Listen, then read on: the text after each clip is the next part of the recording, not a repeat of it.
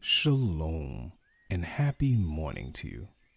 When you begin to serve Yah with every effort, striving to do what is pleasing in His sight, and you seek Him wholeheartedly in all matters, something surprisingly wonderful will begin to happen in your life. Scripture tells us what that is.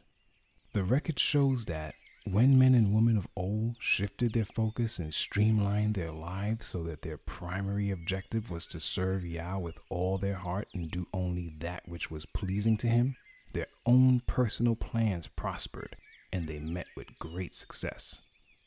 This is true in the lives of patriarchs like Abraham, Isaac, and Jacob, kings like David and Josiah, and women like Abigail and Hannah. At every turn we have such examples in Scripture, like that of Hezekiah, a righteous king who was born to quite an unrighteous one. Despite this, Hezekiah did not follow in the wicked footsteps of his father, particularly when it came to dealing with the pure temple.